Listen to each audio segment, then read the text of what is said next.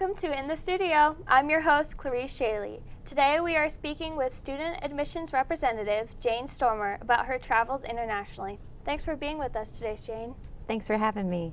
So, you travel all around the world for the college. Tell us about your job and why you're on the road so much. Well, so through the Office of Admission and Financial Aid, admission counselors like me go out and meet with students so that they make sure they know about Hanover College and if it will be a good fit for them. You may have met your admission counselor at your high school your senior year, but we basically go out and find students that are going to be future Panthers and help them through the whole process. And some of the students that have the biggest burdens in finding us are the ones that are furthest away. So my role as the international admission counselor is to actually go out and find them. That's awesome. So I travel the world. I identify countries where there might be lots of students who are interested in studying in the United States, and I go visit them. I help them with the application process. I get them started even with the student visa process and help get them here. So there's a lot of details to it, but it's a lot of fun and it does involve a lot of travel. Wow. And your most recent trip was to Japan. So tell us a little bit about what you saw in Tokyo. Oh man, Tokyo is a great city. I can't really imagine a more different place from Hanover than Tokyo. There's over 30 million people in this city. Oh, wow. And it's just skyscrapers everywhere. And it's amazing. There's just tons of amazing things. You can get on the subway and get off on a stop and go up to the street and see something amazing every time. So it's really fun. This time I actually got to see the cherry blossoms because I was there at the end of March. And I bought a card while I was there that shows the cherry blossoms. That's so pretty. And they were gorgeous. There were a lot of tourists there, but all of the locals in Tokyo were just as excited about the cherry blossoms as all the tourists were. So that's great. Yeah. And where is the most unusual place that you've been in your travels? It was interesting for me because for Hanover, I have been to 11 different countries so far. And unusual is an interesting word. You could say, like, this fall I was in Ecuador and I got to go stand on the equator. That was really cool. And now that I travel the world for work, I have to really kind of try a lot harder on vacations. So when I go on vacation, I usually try to pick an interesting place that's maybe different from the places I travel for work. So this winter I went to Iceland for fun, and I swam in between the continental shelves, which was really interesting and unique. That was a really cool thing. So wow, so you'd say your job kind of makes it so that you want to travel even more, even though you travel for your job? Yep. Wow.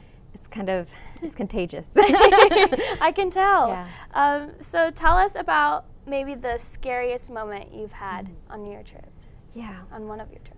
Yeah, well, those can happen. You always run into interesting situations where you have to problem solve and figure things out. I was, before I went to Japan just last week, I was in Korea, which is a super safe place to be.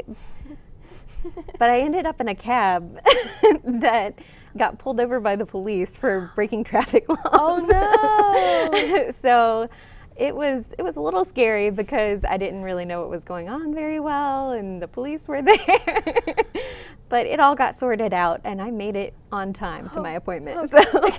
Good. Yeah. And what is the most memorable moment of one of your trips? Other than being stopped by the Korean Other than police. being stopped by the police. Well, oh goodness, there's lots of memorable moments, a lot of impressions you get. I was in China before I was in Korea, and I met with hundreds of students while I was there.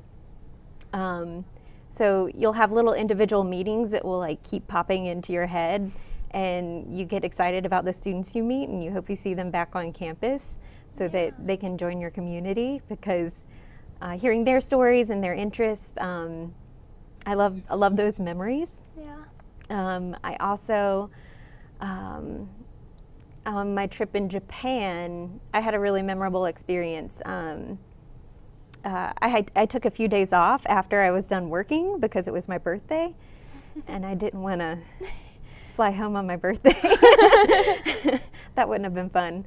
Oh. So I kind of took a couple vacation days, and I went and visited the Imperial Palace grounds in Tokyo.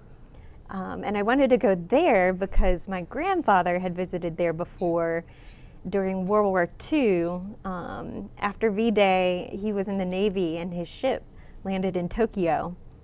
And he hadn't seen grass in, I don't remember if it was like years, but it was definitely months, because he had been in the South Pacific for a long time in the war. And so when he saw the grass at the Imperial Palace, he went and just rolled in it. It's kind of like a favorite family story. So I went and like checked out the grass and sat down. I didn't roll in it. Oh, But I did find like a 4-leaf clover while I was sitting there, and I was like, it made me think of my grandfather. So yes, it was very memorable. Aww. And do you have any travel tips that you'd like to share with us? Absolutely. As a student at Hanover, when I was a student at Hanover, I did study abroad twice, and I do highly suggest maybe brushing up on some of the basics of the language wherever you travel. It's a lot easier now because you can get things like Google Translate on your phone, and you can download different languages so you always have it on hand, and that's super helpful. And it's also good to know if the countries you're traveling to have things like Lyft or Uber or not, and if not, to try to research in advance of what the best ways to get around might be, because getting places is always usually the most challenging thing. And then of course, making sure you have some way to communicate with home. I have a great phone plan. Good. So make sure you're set for that when you're traveling, so that you can make sure to communicate with everybody, and so you can share your adventures on social media and all of that. I think is always a good tip to have. And also weigh your bags before you go to the airport. Oh, yeah, definitely. And always pack less than you think you need, because you're going to want to bring things home. Yes, definitely. And what is one place you haven't been that you really want to go and visit, and why? Well, I really want to visit India. Ooh. Yeah. I know that there's a lot of students in India that want to study in the United States, and I'm really working on figuring out the best way to access students in India. So I'm hoping that maybe in the fall I'll be going there after I do more research. And do you have any stories that you'd like to share with us other than the ones you've shared today? Oh. I know you have some stuff that you brought. Oh yeah, Would I you do. like to show those? Sure. Well, one thing I like to do, when I travel, I always bring gifts, so this may be another travel tip. But this is a print that I made. In a lot of cultures, there's kind of this expectation that if you're going to visit somewhere, you bring a gift. Okay. So I always make something about Hanover College, since I'm usually traveling on Hanover's behalf, to give away to the different counselors I meet that are hosting us, so that I can be, you know, kind of in accordance with cultural norms, and also so they have something memorable to have from Hanover, and I make sure my card's in the back too. So yeah, Just in case. so that's one thing I do, and I make a new one for each trip. And I brought a lizard. I really love pattern. I was an art major at Hanover, so I really appreciate things that are patterned, and so I love seeing all the patterns from different cultures. And this in particular was from Indonesia, so my house is very decorated. And then, speaking of gifts, this was actually from a school, because usually if you bring a gift, they also have a gift. Oh. Got a nice bookmark. Oh, that's so sweet. Yes. I love that. And Of course, I love little cultural items like fans. I actually have 2 fans here. This one is from Japan, and this one is from Ecuador. So I am ready for summer. Would you like to borrow one? Yeah. It is. And I also love have the colors. That's so pretty. Yeah. This is handmade too, right? Yes, yes. Wow. Ecuador is really famous for their weaving. They're known for their Panama hats. Oh, You might think that they're made in Panama, but they're made in Ecuador. This is more weaving cloth from Ecuador. Oh, I love that. They have really great patterns and designs, great sun cultural on there. artifacts that are woven in there. Yeah. And then I got this in Ghana, Africa. Ooh. I really loved the culture there. And I found this beautiful painting in a city called Cape Coast. Aw. And you would see women everywhere carrying different wares right on their head. And it was such an amazing talent. And I was really drawn to this painting because it was amazing how strong the women were, all of them in Africa. They were Yeah. just amazingly strong in a lot of ways. So, great. Aw. Well, thank you for coming and sharing all of your artifacts that you've collected on your trips. Yes, thanks for having me. Yeah. And after the break, we will be back to speak with Rick Lostutter, the chair of the art department. Be back in a moment. The Hanover College community is kind of like this interactive, fun, build your own experience. The Hanover community is everything you could want out of a college experience. Fun, exciting, spunky, vibrant, tight-knit, colorful. There's plenty to do outside of the classroom, in the athletic department, music department. There's things to do with theater. It's all there.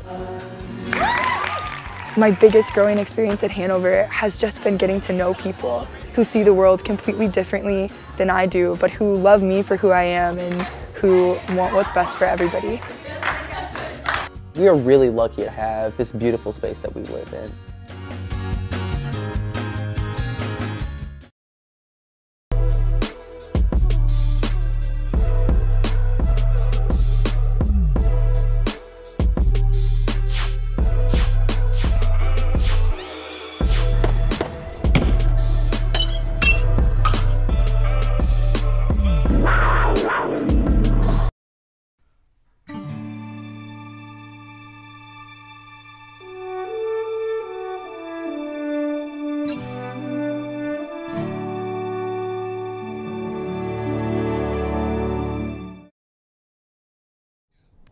We are back with Rick Lostutter, chair of the art department. Welcome, Rick. Thank you for having me. And you are kind of a jack of all trades artist and graphic designer. What influenced you to get into a career in art? From a very early age, when I was really young, I had an interest in becoming an animator. And I really liked to draw, and I spent a lot of time kind of creating things, whether they were three-dimensional things, but kind of tinkering around with different types of materials, and just had a general creative sense. And didn't really know that I wanted to be an artist. I didn't really take any art classes in high school, and I got to college and was on a track that my parents really wanted me to follow, being an accountant. And with a creative mind, that was really kind of torture. So after a couple of years of that, I started introducing art courses into my curriculum, and discovered that, one, I really enjoyed it, and two, I had an affinity for it. So I convinced them to let me change my major, and it's taken off ever since then. So Good for you. And how did you end up coming to Hanover College? wow, that's a really interesting path. I've had a career as a professional artist and designer for 32 years. I've lived on both coasts in the United States, and I've worked for all different types of companies. I am traditionally more of a graphic designer than a fine artist right now, although I do create fine art. But professionally, as an artist, I've been more of a graphic designer, and I've worked for companies all over the country, but I went to California to work for Apple Computer. Really? And I got an opportunity at a time when technology was really taking off in Silicon Valley. I got an opportunity to work with a lot of great companies and hone skills in a lot of different types of design. And then my parents moved to Madison, Indiana. They were kind of from this area. And I was familiar with Hanover College because my father graduated from Hanover. He played basketball here in the early 1960s. And he hadn't talked about it a whole lot, but I was familiar with the college. And I was starting my family out in California. I had 2 young daughters, and we decided it was important for them to know their grandparents, so we moved to be closer to them. And we moved my business at that point. I had my own business there in California. We moved it to Indiana because we figured what we do, we can do from anywhere. And I continued to work on my own here for about 7 years after we landed in Madison, and then an opportunity came up at Hanover College to work in administration. So I interviewed and was hired to be the art director here, and that meant that I was designing and producing a lot of the external publications that they do, the alumni magazine and publications that support the arts in terms of music, theater, really anything that was other than admissions. And I did that for 8 years. And about 5 years ago, I got the opportunity to teach. The art department on the academic side approached me and said, we would like to add, or we're thinking about adding design to the mix of studio art. And so they asked me to, what would I do to create some curriculum for that type of a course. And I guess it was about 4.5 years ago I started teaching that one course and loved it. Never really thought of myself as an educator necessarily. I mean, I taught on and off in my career, continuing education. I taught at some colleges in California, but it was one class here or there, and absolutely loved it. Having more access to students, being a part of kind of developing who they are as a student and for their future, what they want to be as artists. And then here in the last year, the chair of the department resigned from Hanover College, and I got the opportunity to interview. And that was a huge change for me, to go from doing that part-time and really being an active artist and designer every day to switching gears and becoming just an educator. And that's what I'm doing now. I'm now the chair of the department. Awesome. Yeah, and going off of that, what is your vision for rebuilding the program as the head of the department now? Well, I wouldn't actually call it rebuilding. My vision is to grow on the foundation that was created before me. There's been a lot of great educators here in the art department and a rich history of teaching art. But now that we are art and design rather than just studio art, I want to enhance the opportunities for students to expand on the design elements of their education. And part of that is collaborating with other disciplines and other programs here on campus, whether it be computer science, engineering. Hanover has declared that we're not just moving in a STEM direction for engineering, but a STEAM direction. So that extra A in there is the art aspect of it, which completely goes back to my experiences in California working with different high-tech companies in learning how to work in an interdisciplinary way, so that you're working with people from other disciplines that they have expertise in a whole lot of areas, and they can bring that to the table for problem solving. So that's really exciting. There's some other things on the horizon that I think will really enhance opportunities for students to be more engaged in the design aspect of it, but I don't want to leave behind the traditional art education and studio art disciplines like drawing and painting and printmaking and photography. Those are all incredible elements that will give these students a rich experience of, going out into the world and having a whole lot of skills that can give them more opportunity for jobs and for amazing careers.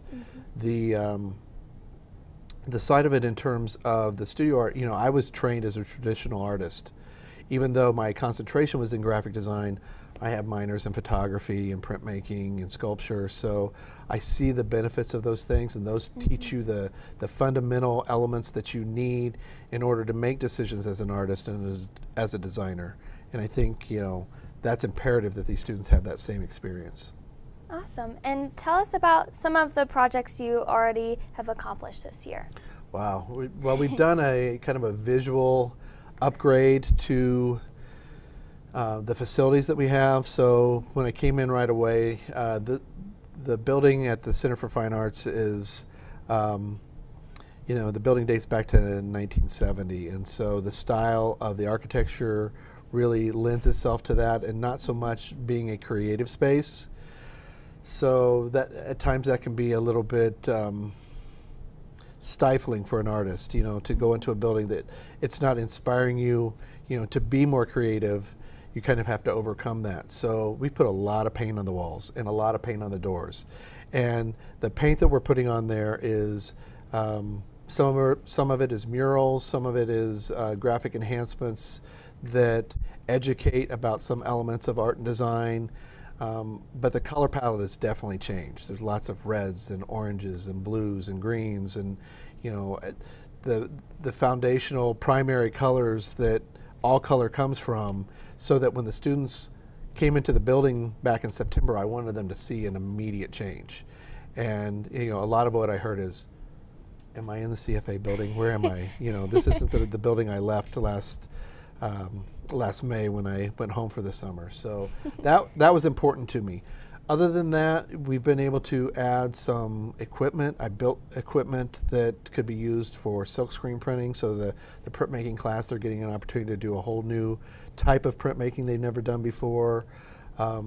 We have things coming here in the very near future with the ceramics department, where we're going to have an opportunity for the students to possibly help build an outdoor kiln where they're firing their work in a whole new way, outside of the electric kilns that we have in there. Wow. In that space. So a whole lot of plans. Some workshops are in the planning stages to do some stained glass work.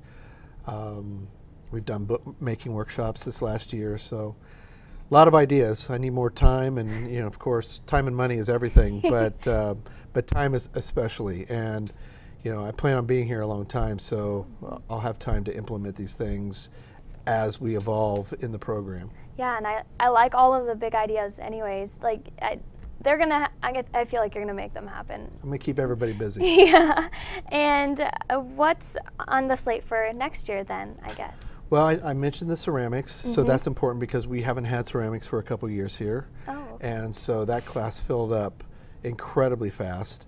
One of the changes for the photography classes that we teach is we're looking into purchasing cameras where the students will check them out for the semester. So everybody's working from the same equipment. That is a little bit selfish on my part because it's a lot easier to teach, when you're going to look at the different ways to manipulate the tools that you're using. Everybody's working from the same tool rather than everybody having different cameras. So that's really exciting because it will give me an opportunity then to bring the entire class of students along at the same time and at the same speed. We're reopening the Hanover Gallery next year. It's been, not that it's been closed this year, but we're bringing in outside artists specifically next year. So we're opening with a show in the fall of some Japanese prints that have been given to us on loan from Arvin Sango, which is a manufacturing company here in Madison. And we're really excited about that because it's watercolors and different types and styles of printmaking that we do teach here. But coming from a different culture, it has a different sensibility to it. So, yeah, it's so cool. Having access to that here in Hanover, Indiana is really exciting. And then we have some regional artists and some artists that I'm looking at to come in from a long distance to really enhance what the students are exposed to in terms of art, so that they can see there's all different ways of creating art and different types of art they can create. Okay, cool. And is there anything else you'd like to tell us about yourself or the art department? Well, I would say in terms of the art department, my challenge to Hanover students is, you know, I know there's a requirement for some type of artistic class that they need to take, but try something different that you're not sure you might be any good at. You might discover something that you have a love for the rest of your life to continue to explore that medium. And you know, there's a lot of variety of different types of courses that we offer, so we have something for everybody. Yeah. And we gain from students from other disciplines coming in and taking those courses. It challenges my majors to work harder and to also share their knowledge and their experience with somebody else. We all benefit from art, so the more we can expound and expand on what types of art we work in, that's better for everybody. Yeah, and I'm actually in one of the ceramic classes, so Awesome. I'm super excited for that. Well, it's going to be great. This faculty member that I have coming in, he's going to really turn our program on its ear. He's really exciting, and he can't wait to get here, so that'll be great. I can't wait to see what you do. Yeah, thank you, and thanks for being with us today. Absolutely, thanks for having me. And this brings us to the end of the episode of In the Studio. We would like to give special thanks to Jane Stormer and Rick Lostutter for coming in today. I'm Clarice Scheele. Thanks for watching.